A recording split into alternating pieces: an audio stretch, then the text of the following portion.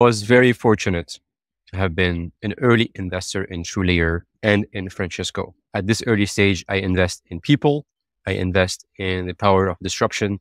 And here specifically, it was disrupting the banking sector through APIs. I believe that APIs are the new interface for the world. He was a repeat founder. He understood the sector very well. He was highly motivated. He was highly dedicated to the mission. And that's why I invested in him.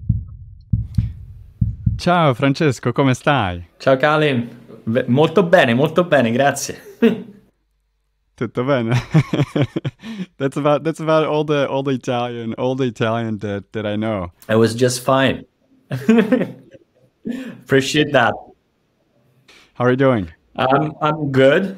Very long week. Like we are recording on a Friday, and it's this kind of like deep drain of like just the week. I'm now starting to settle in a little bit of the idea of the weekend, but just like, I don't know, just you need to just keep going a little bit more. And then Saturday and Sunday, I try to like be with family, but the reality is that just things keep going, right? So anyway. And how do you rest? I mean, like you're the CEO of a very successful company, right? It's valued at 1 billion and a lot of things on your plate. Also now, like the markets are a little bit more uncertain. So how do you actually take the time to rest? How do you unplug? That's a great question because somebody should teach me how to do it. Frankly, like I haven't found like the silver bullet there. I mean, the basics I find them most useful. Like I try to sleep at night, which means try to have a discipline of when is that you get in bed and when is that you wake up. And like I know that if I sleep less than maybe call it, I don't know, 7 hours, frankly, that's not enough. 8 is better, but 8 is challenging, but 7 is achievable. Anything way less than that, then I feel it for maybe 2 or 3 days. And frankly, like when I was in maybe my early 30s, like my 20s, it was better. Like I could like maybe sleep 5 hours per night and just keep going. Now it's a little bit tougher. And then maybe discipline again on, it's like I was saying, like it's the weekend. Clearly, there's a million things that you may want to continue to do, but I try to be disciplined and say, I'm really gonna escalate the most urgent, critical things to spill into the weekend and just leave it open for family. I have a 2-year-old, so just try to focus on that. Now, it's a different kind of busy. It's a different kind of work. Let's put it this way, but it's needed because it creates that sort of discontinuity that allows you to even just really process and get in a state of mind to be ready the next Monday and just keep going. I mean, I started with sport recently, but it's like I do something and then like I stop. It's been like this basically ever since. So I don't know. I'm not very disciplined on that. Got it. No, I also start tennis, but I was starting a lot of sports, and then I realized I need to pick a sport that I can do until I'm 80. So then I kind of picked tennis, so then I can be consistent with that. You should play. I picked up tennis as well. So we should absolutely play. Absolutely. Next time you're in Stockholm, or if I come to London, then let's do it. Very good. Were you always so disciplined? I mean, you founded and led multiple companies. Were you always so disciplined? And also, like, what were the most painful lessons that you had to learn the hard way? Let me first tackle the first one. So my entrepreneurial journey really started when I was, call it like 18 years old, because I was very lucky to meet 2 dear friends while I was in the high school. One is my current co-founder, Luca. We knew each other since like we were 14 years old. And the other one is also the founder of a very successful startup nowadays, Massimos, the founder of a company called 8 Sleep in the US. And we started together. We were like in the same class, in the same school. And you should imagine building a company when you are 18, 19 years old is absolutely very different than like how you just like would imagine doing something now. And that was very undisciplined. Like maybe the working style was we were showing up in the office, which was really like an apartment back then, maybe at 1 p.m. and just keep going all the night. And then maybe at some time like you will stop. I don't know, Wednesday night you go to a club, get a little bit drunk, and then go back at 6 a.m. You do another couple of things or just like carry on the party, and then you go to sleep. And so that was basically the complete opposite to the discipline that I told you right now, right? So it's something that I think over time you have more responsibilities, you just grown up a little bit, your personal life gets more complex, you have less energy, and all those things together also brings you to be disciplined. Also, frankly, the broader, the larger, the more important is the company, the more you need to be there for yourself and the team. And I think that so it's just the dynamic at play.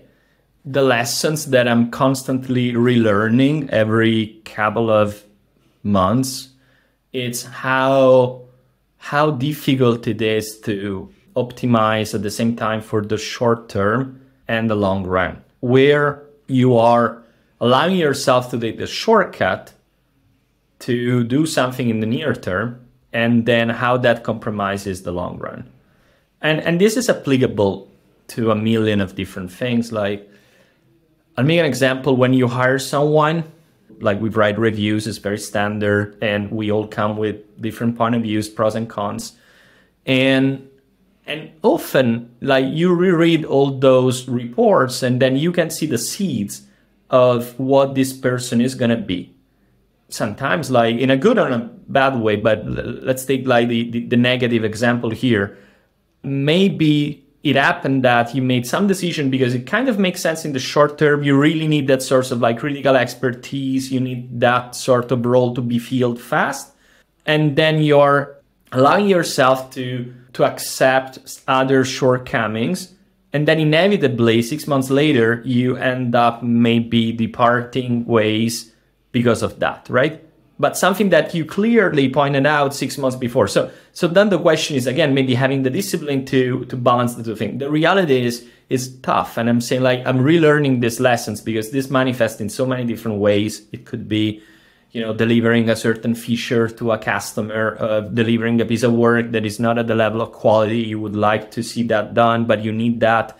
Like, it's strategy decision. Like, that always happens. Like, there's always inevitably this decision that gets you to do something that sounds right in the short term, but you already know that in the long run this is gonna bite back at you, and then we are there. You're like, I knew it, but it's inevitable. You just like do it again. So I try to not make exactly the same mistake, or at least like no, like this thing is gonna be problematic in the future. I might accept that. And maybe I can risk manage that. And that's maybe like the better way to look at those things. Like, you can accept some risk in the future, but you need to understand what you're doing and put in place, call it like a framework to manage that risk that you're accruing in making that specific decision. Easier said than done, frankly. So trying to balance the short-term needs with actually the long-term advantages of whatever you want to implement, or if you want to hire someone. Yeah, I mean, hiring was an example, but like, again, there are a million different, like, this is more a pattern in general. Like, I think there are a million of different decisions that fall into this bucket. Take me back in time to the moment when you decided to start TrueLayer. It's 2016, you work as a VP of strategy for Fove, and what happens next? Yeah, so basically at that time I was in San Francisco. That was a very transformational experience, being there for about 7 years, a little bit less than that.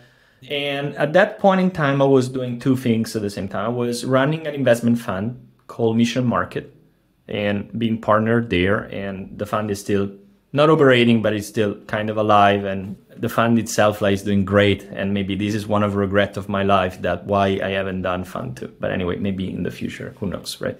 That said, so I was doing that thing. And one of our portfolio company was Fove. a VR company, two brilliant founders, but I wouldn't say young and inexperienced because that would be unfair, but certainly like they had an issue of like they were both Japanese in Tokyo and they were a little bit new of Silicon Valley. And so I said, okay, maybe I can help you. And just got along well. And so I decided to help them out. But really like was a point in time where I was looking for a challenge. Like I was looking for just like going back to entrepreneurship and being an operator. And I think especially at that time in San Francisco, maybe it's the same now, but certainly at that time, I really felt this almost like a pressure to go and do something so like big and meaningful, because everybody was like not just building a company, but building a company and building that company in the right way. Like so many people that I knew that I invested, like it felt like, look, this is an incredible time to just try to build a company. You know, I believe like starting companies, whatever is the idea, more important is that you have enjoyment in doing that company with people that you like and people that you get well along and that it turns out to be a meaningful experience for you. So I knew that Luca, I mean, it's not a secret, Luca, sometimes this is a little bit strange to say, but Luca at that time was at Plaid, which years later would become like, anyway, like some sort of competitor in Europe as well. But he left there and I was researching bank APIs in Europe because I saw also like this regulation happening. And it was like a little bit of a eureka moment. Banks in Europe are building APIs, which is great. Something great is going to come up from there. Initially, we thought this could be a Twilio of financial services, a Twilio of banks, so to speak. And Luca had that critical knowledge from the US perspective, and we were really willing to do something together. So tell us more about the regulation. Did the regulation happen? Like when did it happen? Like 2015 or when did it happen? Because I guess that had like a very big impact on the financial services in Europe. It did, absolutely. So I think the regulation has been kind of like passed and voted in 2015 or 16, can't remember exactly, but really like got in fruition in the UK first in 2018, the back of 18, and in rest of Europe in 19, like 6 months later or something. Let me describe what is this regulation I'm talking about. So different names. 2016, UK was part of the European Union. And in Europe, we have this Payment Service Directive. It's a body of laws that describes how financial services and payment firms needs to put in place a number of live requirements and comply with regulations. And the acronym is PSD2. And there was a second revision called 2, so PSD2. In that body of laws, there was two interesting things. They were setting up two new regulated roles, two new financial service roles. One called Account Information Service, which would allow companies holding that license to connect to the banks and fetch data that pertains to the bank account of consumers at that bank. So it's literally your bank balance, your list of accounts, your transactional data, and do something with that. So is regulating the access to that source of data. And the other piece of the regulation was creating a new role called Payment Initiation Service, PIS, which basically is the same concept. I access, of course, everything happened in a permissioned way, right? Like you need to require user consent. You cannot access all of that without user consent. But provided that there is user consent, I can initiate a payment, a bank payment to the bank from a third-party website. So effectively using your kind of wire transfer functionality built in your bank account as a payment method for third-party companies like an e-commerce website. And that was at that time like built in the regulation for different reasons. Like that was years and years of lobbying of kind of companies that at that time were doing, and some of them are still doing, something called screen scraping, which is basically doing those activities in an unregulated manner by reverse engineering the portals of the banks to grab the data or make payments. And the regulation was creating, first of all, a liability environment on how you do that. Like, just what are the requirements that we're going to ask those firms to have, and how they should securely handle the data or the payments. What are just the set of rules around that? But critically, on the other side, was also mandating the banks to offer real APIs, so application programming interfaces, like digital portals, digital adapters that are designed for that usage. They're not like the user portal that you're reverse engineering and scraping. It's actually a programmatic access to a bank account. That's kind of the law. Of course, it's a little bit more complex than that. There's a lot of regulation, capital requirements, things that you have to do. But like in synthesis, I would say that that is kind of the description of the law. TrueLayer was in 2018 I don't know if really like the first, but we were like among the first 10 companies on 1st of January 2018, I believe, to receive approval to operate as a PAS and AAS. So we were just like front of line to get that authorization from the SCA and ready to go. Now, little we knew that having the license was great, but we didn't find APIs on the other side. The banks weren't really ready on 1st of January to start operating. Like, it was basically like the law was saying, third-party companies, you need to get a license, but the banks, you need to create APIs. And third-party companies were getting the license, but the banks were not creating APIs. And it's been a long journey to push the banks in that direction. But I feel that maybe not everywhere in Europe, but in the vast majority of places in Europe, and certainly in the UK, we really came a long way to build those APIs and get them to work at a good level of standard. That regulation is so disruptive is because other companies can offer services on top of all those accounts, right? This is also one. And the second, that maybe banks didn't have any interest to offer you an API, but now they're in a way forced by the regulation.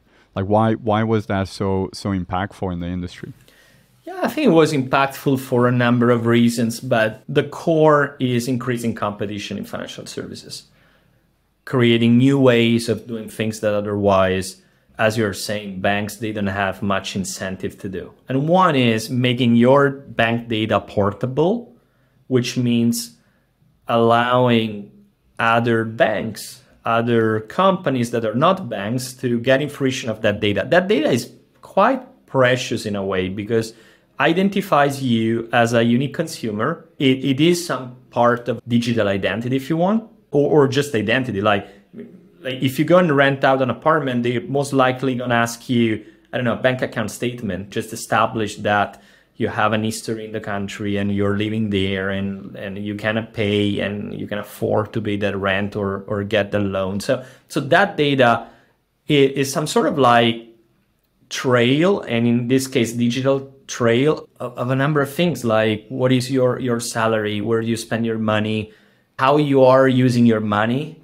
Are you a nefarious actor? So I can establish whether you open this bank account just to maybe trade on a marketplace and be a scammer versus like your real legitimate person with, I don't know, you just do the grocery and fill up your gas tank or things like that. Like, it just carries a trove of information that can be extracted and then used in different contexts to lend money, to maybe like help you put together your finances, to check and verify who you are, what you do, and make a lot of like risk-based decisions. That creates competition of its own, because all of a sudden that data that used to be just lodged at your bank now can be available for somebody else to maybe lend you money. And that is competition, right? And in payments, similar story. Like, if you look at the payment market, I mean, it's maybe the poster child of oligopoly, if not just like, it's monopolistic competition. Like, you have two companies MasterCard and Visa? MasterCard and Visa, of course, like just having like the lion's share of the pie. And then now you have some growing companies like Apple Pay and PayPal, which, by the way, they are still, at the end of the day, just building on top of that monopoly. It's not that really they disrupted entirely. Maybe they will in the future, I don't know. But like, by matter of fact, as today, they are one of the largest card processor of Visa and MasterCard. So it's more like that they build on top. It's not that they are really creating a competition. And so I find it very powerful that, you know, maybe in a very centralized and bureaucratic way, like often Europe does, but like they decided to go and say, can we create more competition in payments? And can we create an alternative where somebody else can connect to the banks and leverage, for instance, SEPA as the settlement rail or faster payment in the UK to settle transactions without going through Visa and MasterCard rails. And so I think that is extremely disruptive. A lot of stuff can be built on top of that. We, frankly, at the very beginning, we didn't know maybe completely like what sorts of use cases were going to be more powerful, faster, or more impactful. We learned that along the way, and we really had a strategy of, especially at the very beginning, like going very broad and try to like just enable developers to do their thing, and they will tell us what sorts of direction is working, what sorts of direction is not working. And I think over time, we all realize, not just ourselves, but the entire industry, that I think payments is a very ubiquitous use case, and open banking, which is maybe the more commercial name of this technology that 3 years ago wasn't even existent, right? So now it works. And you need to bring this new technology to the mainstream, and payments happen to be maybe not just the most valuable, but also the mainstream way to get everyone in a given country, or anyway, like a very large share of the population in a given country, to get in fruition of this technology, get used with the concept of it, and then you can build on top. It's a more like a problem of how do you adopt new technology, where do you start from, what are use cases that are working or not. So as of TrueLayer, like we, over time, and that already happened maybe 3 years ago, and certainly like 2 years ago was like a moment where we said strategically we want to build maybe more prominently in payments and just rethink ourselves as a modern day Visa, MasterCard. Like can we go and build disruption in that word and create alternatives for merchants? If I'll have to summarize what TrueLayer does, is like, one, you connect with a lot of APIs from a lot of banks, so that kind of goes a little bit horizontally. Then you kind of open up for a lot of innovation that developers can build on top.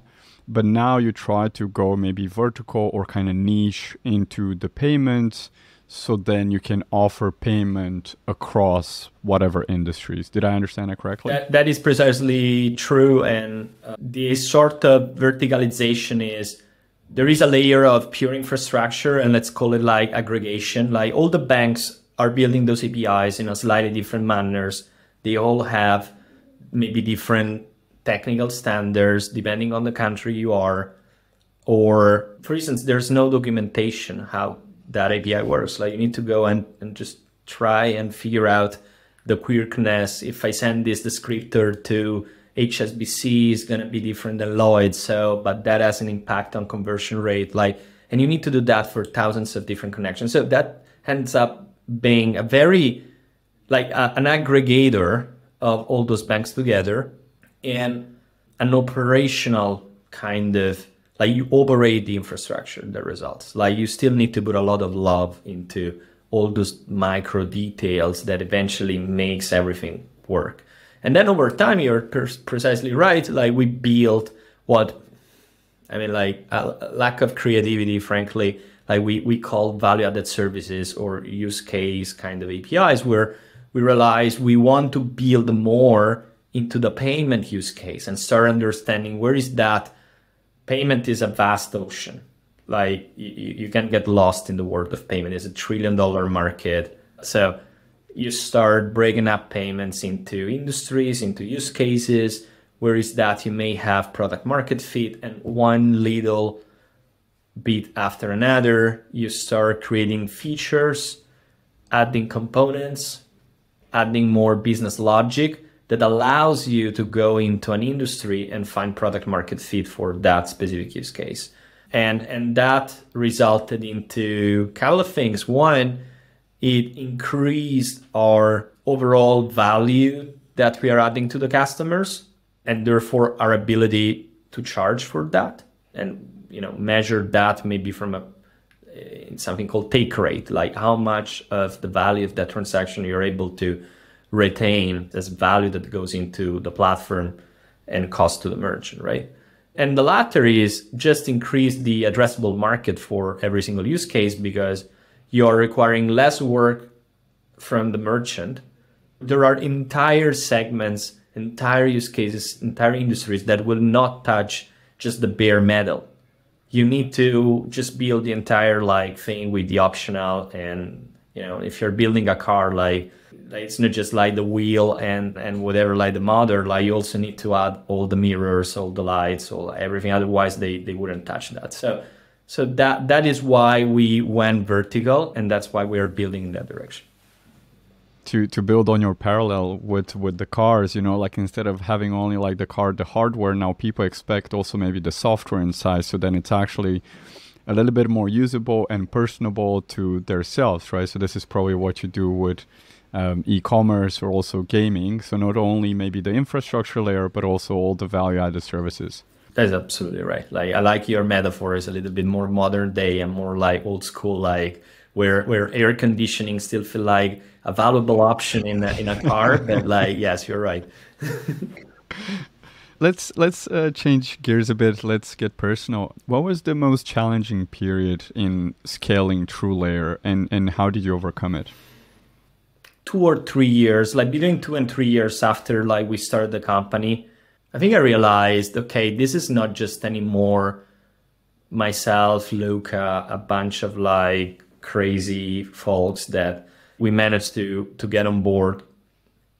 It is starting to be a thing of its own, with people having all their expectations into this project, and you have a lot of responsibility for their well-being and for their ambitions. You have a responsibility for their careers.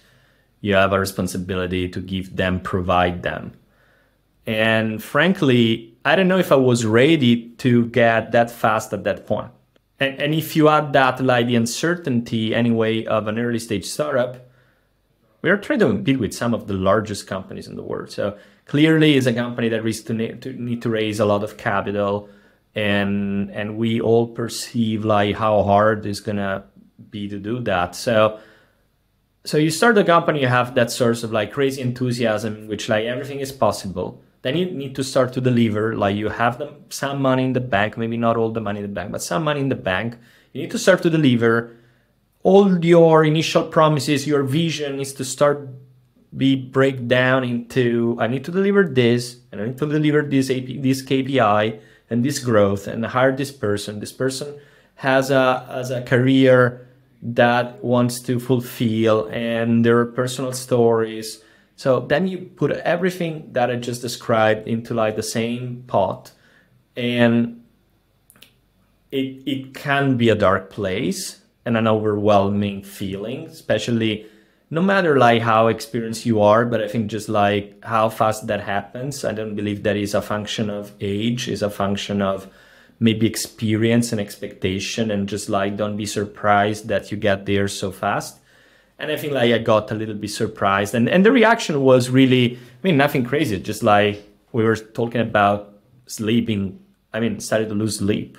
I started to realize that I wasn't completely in control of the drive and myself, and that created tremendous anxiety, and I had to cope with that and eventually overcome. But it's been a year of transformation, of realization that you are now in a different stage of the company, and you need to cope with that. And I learned that there's a lot of hard things in life, and you need to be able to do them, and don't be scared about that. But eventually I think like, you know, there could be two reactions. You try to fight or you fly effectively, right? And I choose to fight it. And then eventually the sleep came back and tried, like we were talking about discipline, like maybe setting a little bit of discipline. Don't try to like overextend yourself every single second.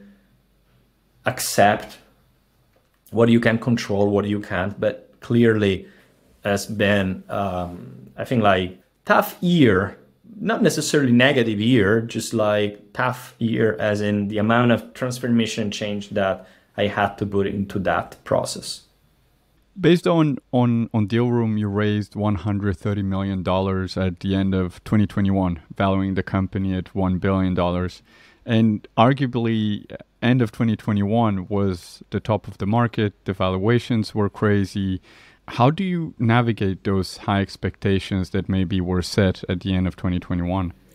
I think this is the challenge of the year, not just for TrueLayer, but for the entire class that raised in 2021, one way or another, and clearly like growth stage companies, maybe even more so. I mean, there's no secret formula. Like the reality is that the vast majority of us will have to what is called like grow into your valuation, which means basically allow yourself enough runway, enough time to push the business to the level where with the new multiples of this new market and multiple compression that happen, you are still in your old valuation or possibly exceed that, right? So how you do that? Well, there are a few things. The first one, you need to control your cost. And and this is tough because this whole thing happened very fast. Like for 2 years, the refrain was you are a little bit like you're not spending fast enough. And I'm not saying that necessarily this is kind of the advice that we're getting from investors, but it was certainly like the sentiment of the market.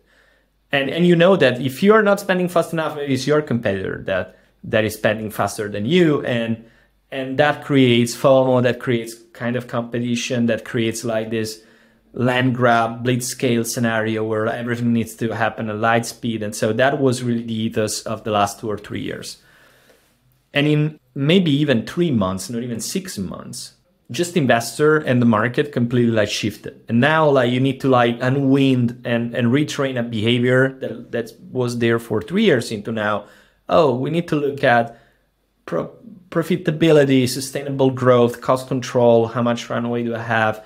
I mean, all sensible things. Don't get me wrong. It's not that we haven't done before cost control or anything like that. But clearly, there was a different optimization goal. Like what was like the optimal setup has changed so dramatically into a few months. So we at TrueLayer, we had to do what many companies are doing. So we did this summer a very painful like downsize of the business of about 10% of the headcount that allowed us to increase our runway and be comfortable of having multiple years of runway in front of us, being rightly sized to operate and still be extremely aggressive. Because the other thing is that you can completely withdraw from, like you can negate a strategy that you had and that you believe like is still valuable today. So you need to find this compromise between continue to be aggressive and grow, because we said that we want to grow into whatever valuation or whatever goal that we have. But on the other side, you need to be rightly sized. And so we have done a thing like this balancing act, and think every other company is doing kind of the same. And you see that even from like the most successful companies in the world. And this is so unfortunate from one side, from the employee perspective. As a company, maybe is a reaction. Like, I don't know, I believe that clearly we all got challenged last year and the year before, like how fast you can do things, like how much money you can throw at the problem. And we all realized that eventually you have marginal gains, and it's kind of like you plateau, you find like a ceiling where like in order to achieve an increase, a gain of like small gain, you just need to add so much more money, and that becomes like inefficient growth. And I think like we all learned these lessons now. Is this lessons going to be avoided in the next whatever, economy expansion in maybe 10 years or 5 years? I don't know. I think like I don't think so. I think like we're going to be exactly where we were at some point in the future. It depends from like macro factors that I think like we don't have time to talk about in this session. Yep. Also, I know that Chamath Palihapitiya, he said that he recommends to all of his companies to have a runway until Q1 2025. Yeah, I agree. So the last question, if Francesco from 10 years ago would listen to this episode, what would you tell him? I don't know precisely. I think like if I need to look at my kind of like career arc, I started as part of a group. And for a very long time, I always saw myself as part of a group. Like my success was bounded to the dynamic of a group, which, by the way, it's probably like what every successful person in the world is bounded to a group of people that are successful in the same way. And that it's completely, perfectly fine. But in that process, you need to really believe yourself and understand that your contribution to the group is as important as any other member, not less. You need to understand like where is the group and where is yourself, like your identity different than the identity of the group, and understand where you are in this process. And I think for me right now, after many years, I'm way more aware of who I am and how I'm part of the group of people that makes TrueLayer successful or where I enjoy to work with. But I have an understanding of myself. I know where I am, what I do, what are the things that I'm good at, the things that I'm not good at. And I'm trying to be upfront and design around all those things. I think 10 years ago, 15 years ago, 20 even, it was really more chaotic and more like, I think at adolescence where like you have a view of yourself that goes through the lens of like the group you belong into, which is different eventually. I like that. So believe in yourself, know your strengths and your contribution to the group. Absolutely. But look, may just be that. I think it's like those sort of, can you go back in time, like teach a lesson to yourself? The reality is that you need to do all those steps of growth yourself.